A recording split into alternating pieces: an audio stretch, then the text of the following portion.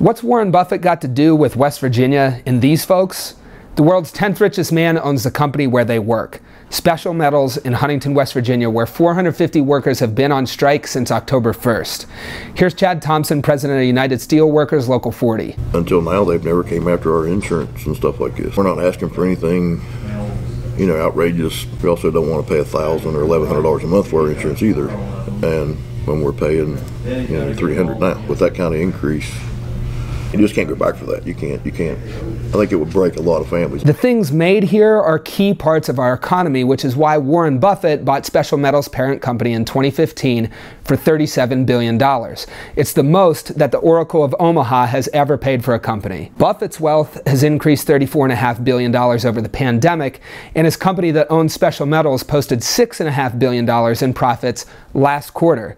But the workers who helped make his money, they're going to feel the pinch right around Christmas time. Because while the union has offered to negotiate around the clock, Special Metals hasn't changed its hardline initial offer and hasn't scheduled a bargaining session until just days before Christmas. This time of year is hard to be on strike, you know, especially with, you know, families, people have kids and stuff. You don't go out on strike right before Christmas unless it's, you know, unless it's needed. The fight for more and better isn't just happening at Special Metals. It's happening all over the country and right down the street. 1,000 workers at Cabell Huntington Hospital went on strike November 3rd, bringing the recent number of striking workers here to 1,500 people.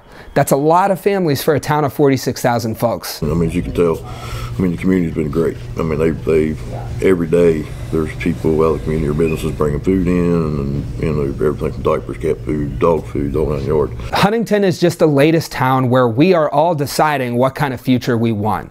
Does Warren Buffett need more money to keep presents under the tree? Probably not.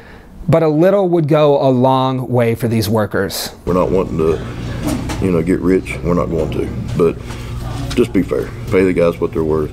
A reasonable, fair raise. Don't mess with our insurance, and give us a safe place to work. Then we'll go up there like we always have, and we'll put the metal out the door.